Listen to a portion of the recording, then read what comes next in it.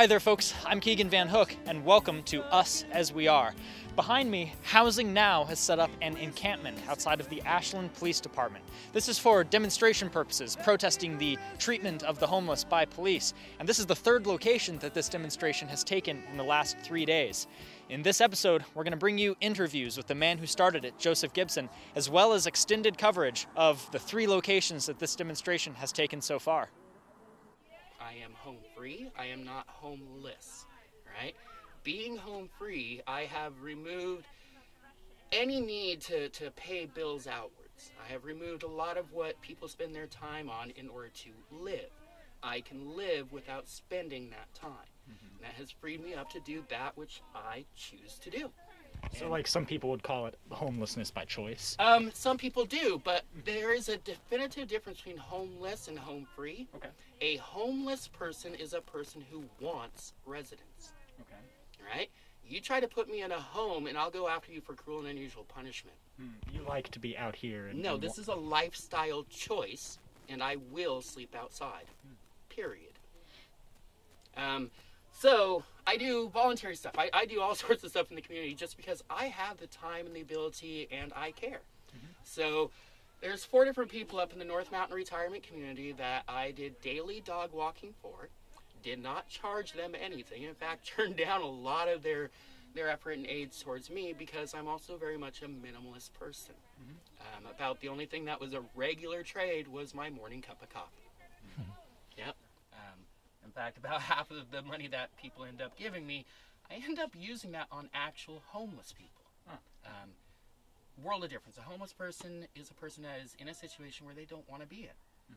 You know, and trying to figure out what you're doing and be positive and set goals and move forward when you are not liking any aspect of everything.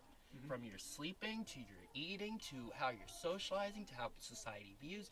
Nothing is positive.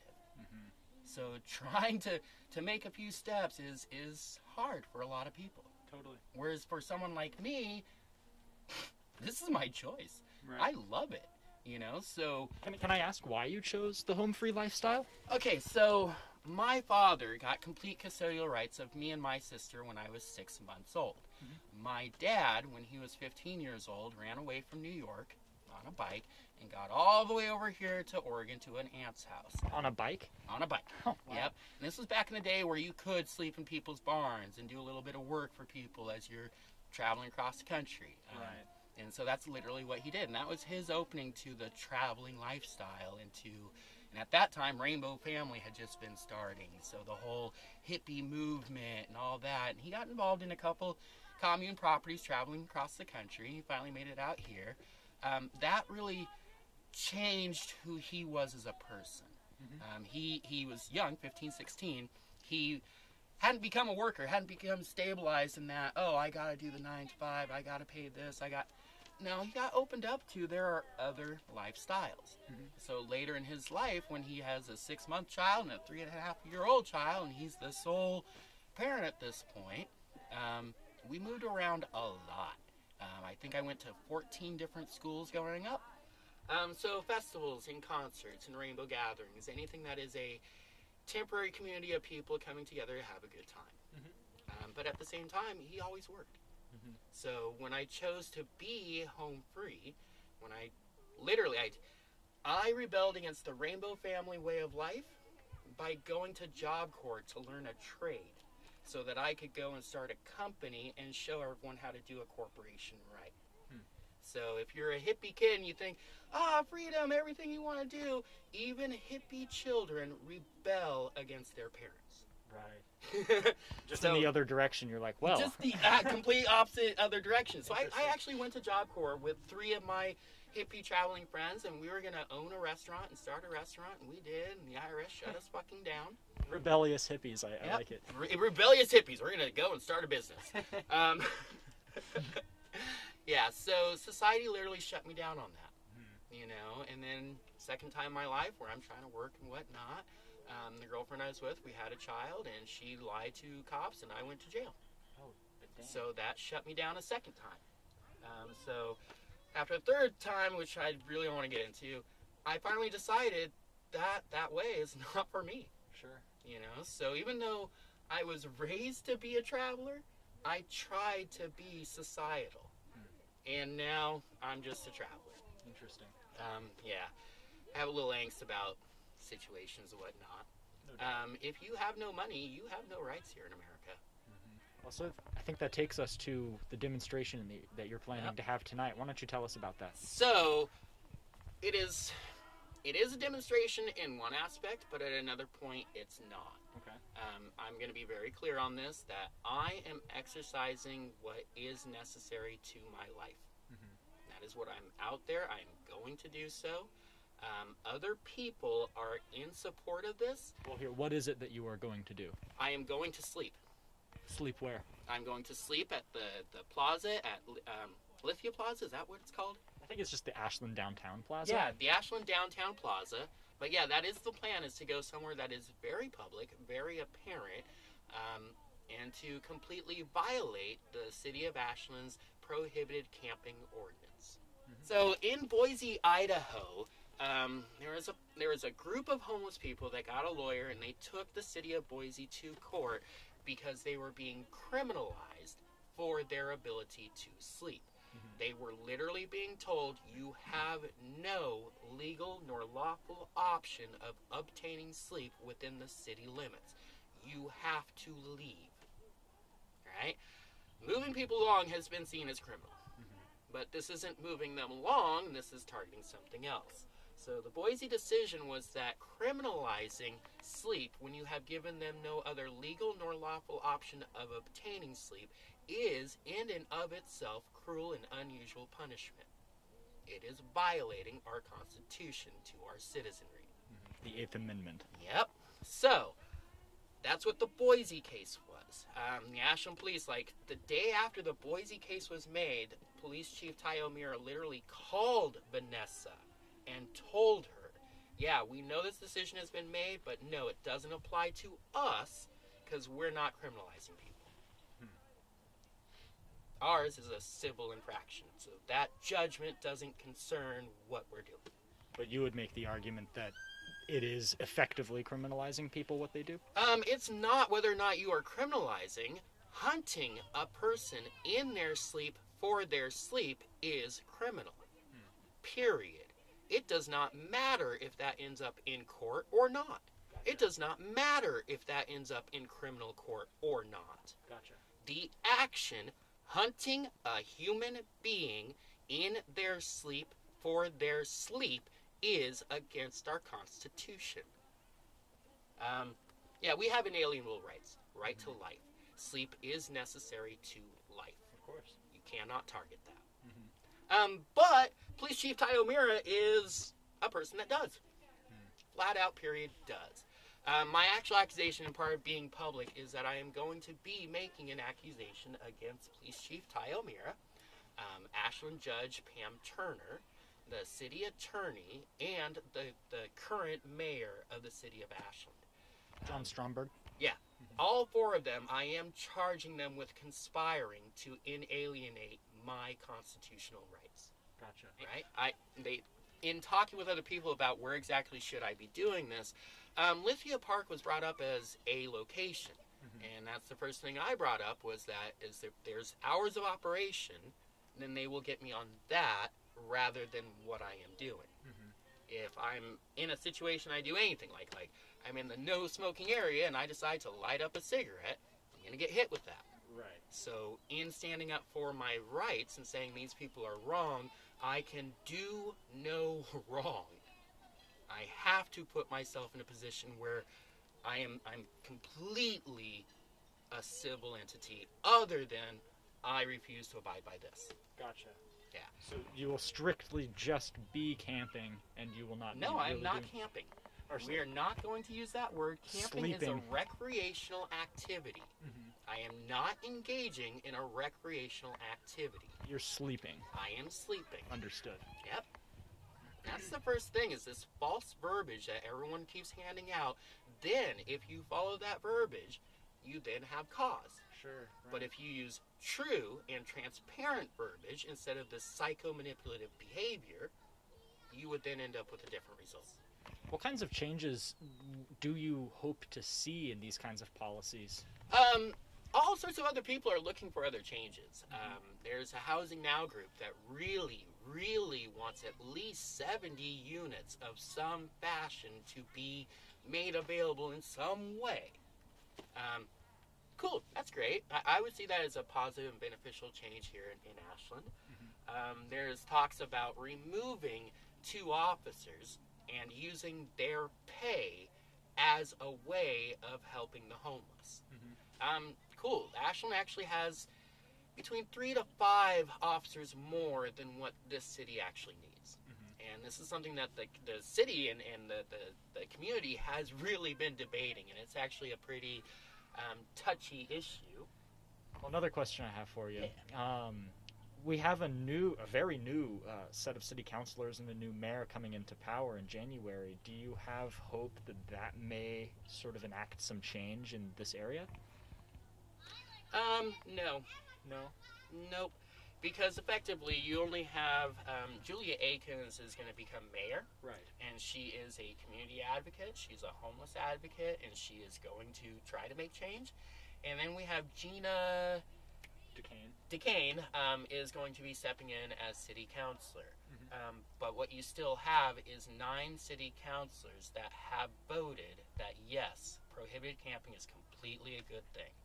So even though you have a mayor and you have 1 new additional, you have not changed the numbers enough. Gotcha. Period. Yeah. So do I expect or see city council doing anything? No. No, actually. And that was something I was going to be looking into today, was the oath of office of the city councilors and whether or not they are required by law to turn over criminal activity of those agencies under their authority. And if I find out that's true, then I'm charging each and every one of them as co-conspirators.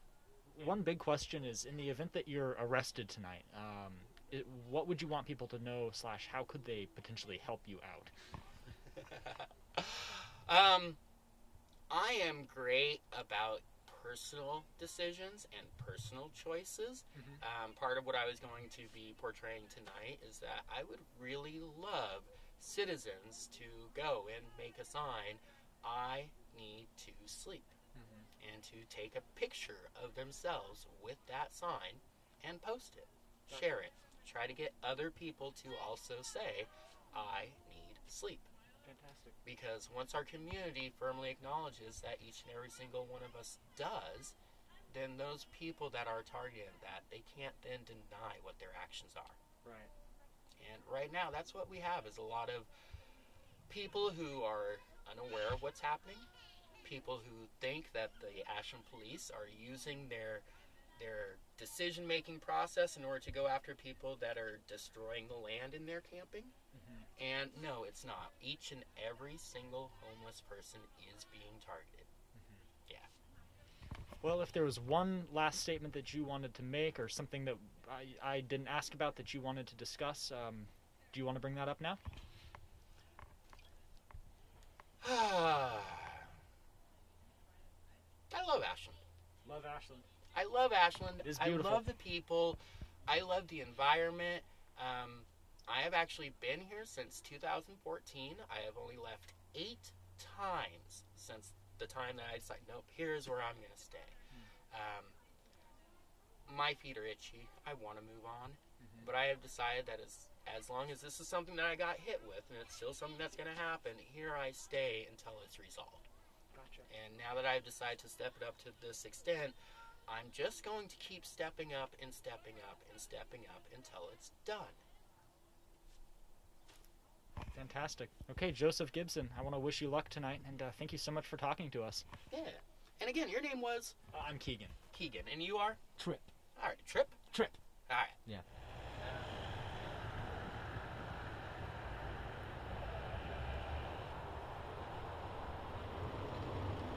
Well, Joseph, I do have audio. You want to tell me how you're feeling?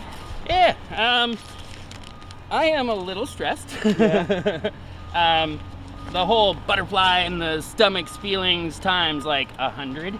Yeah. In the last like 3-4 hours, I have peed like 5 times. Oh, jeez.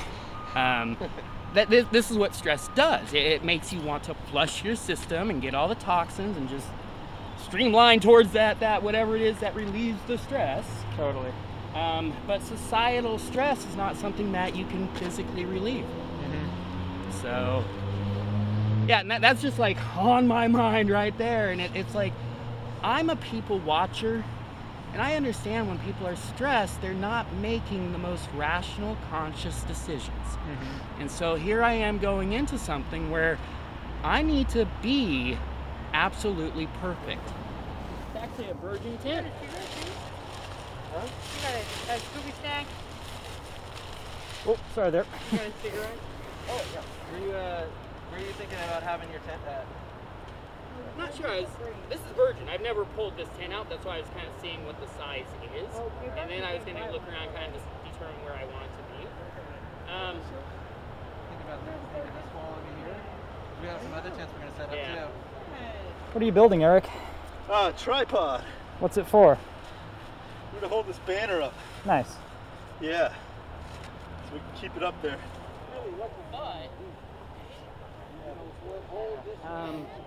The way I thought of it is that either A, we would get shut down as we set up, or B, they would come and let us know that this is violations and they may have to take action, blah, blah, blah.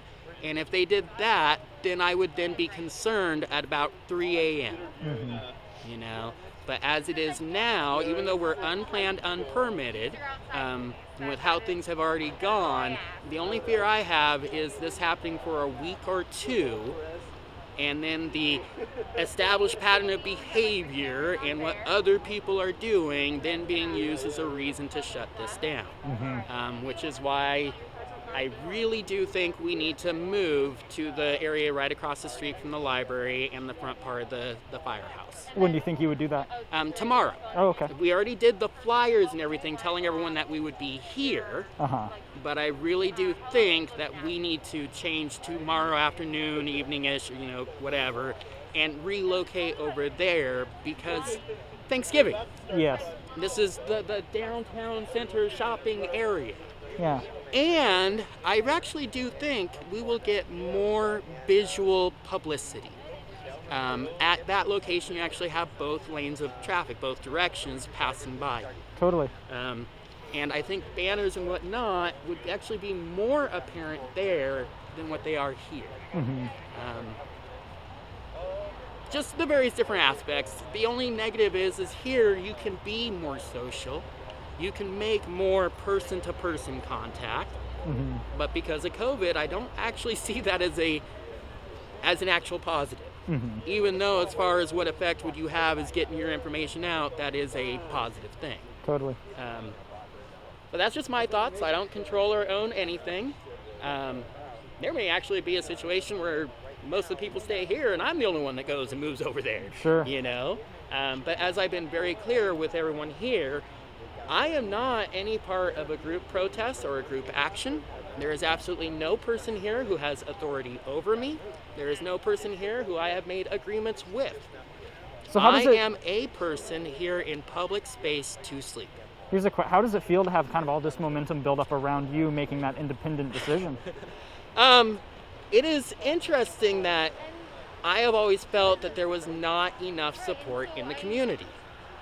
But then once the fires happened, the Alameda fire, and with the number of people that got displaced, I started to think, now will people finally think, oh, we have to solve this. And so maybe that is a part of the impetus of all this, and maybe it is that these people always were there and I just didn't know. But I've been a very vocal speaker to every advocate here in Ashland for years.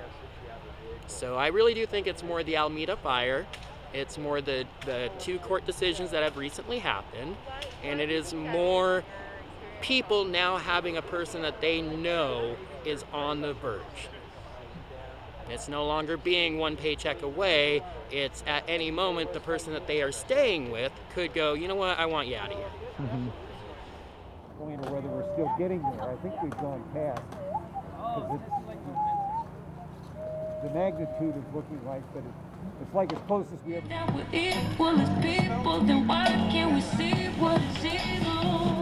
right, Joseph, to begin again, why don't you just sort of fill me in on what's happened since we last spoke on camera, with you guys getting the 24-hour notice to vacate, and now what your new plans are.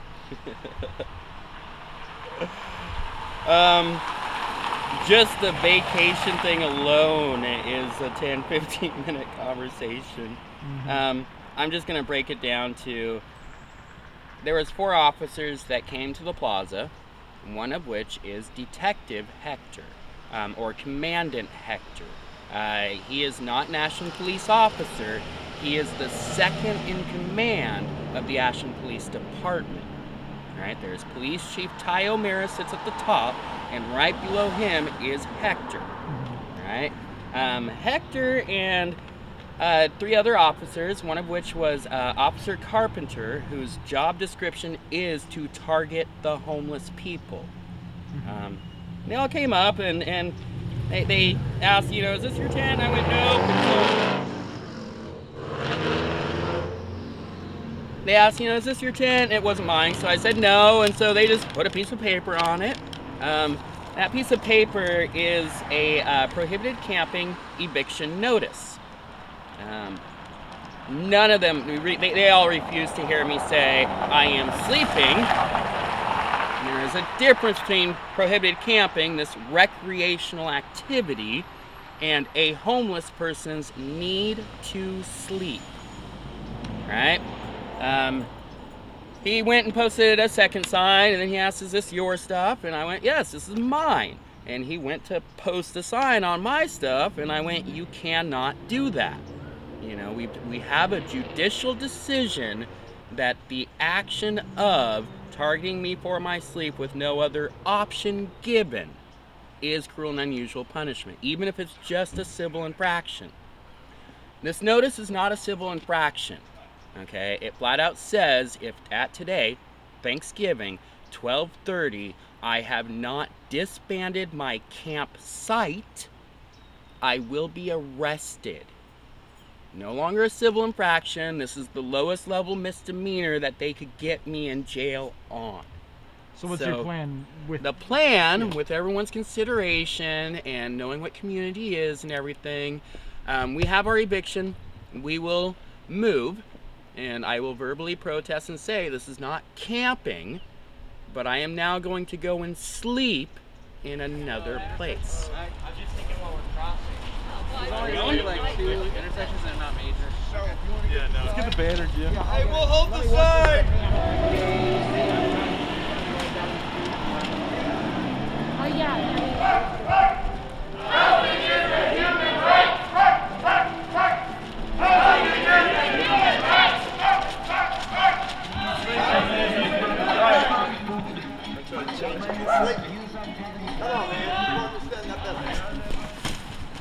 This the new spot, Joseph?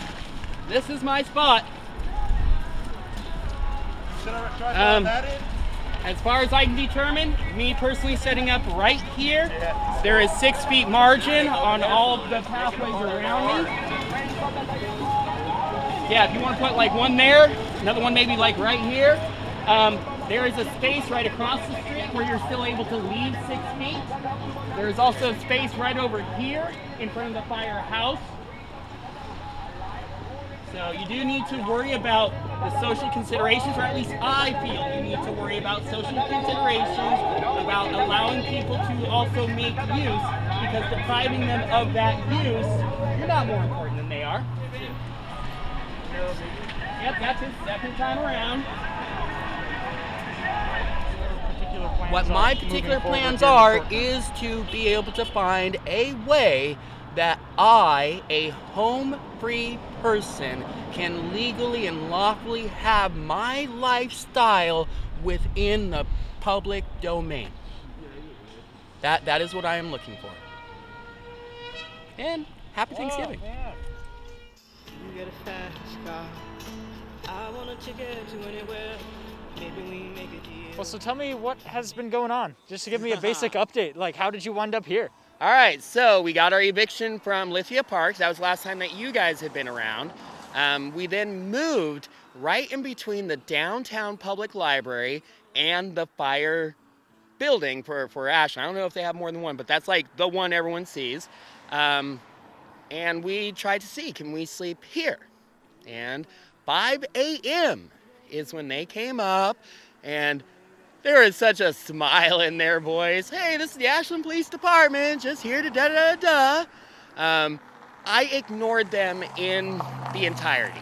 So I laid there, listened, yeah, okay, you're posting. And they drove away, came out, got my posting, sent that off to the lawyer. Loving you!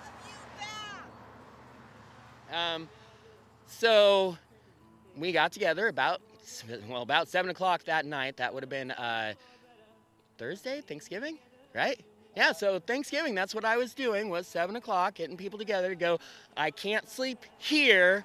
Let's figure out somewhere else where we can attempt to see, can I sleep? So we are here now in front of the police building and in front of the Ashland Court building. Yeah, nope, not allowed. 5 a.m. They went and left me a notice.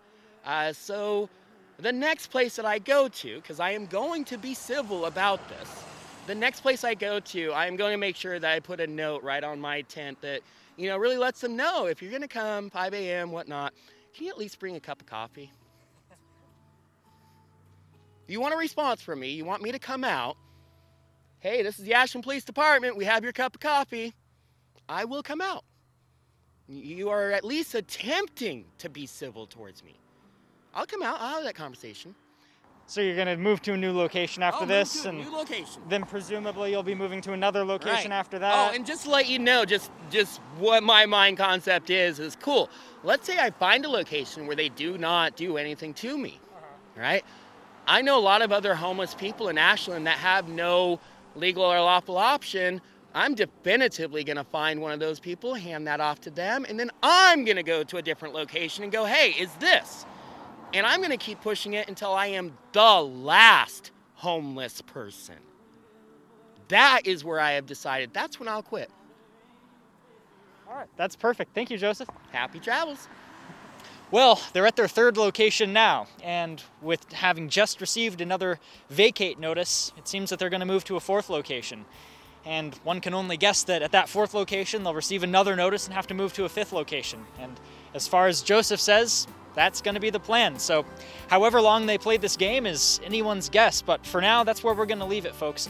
I've been Keegan Van Hook. This is Us As We Are, and we'll see you in the next one.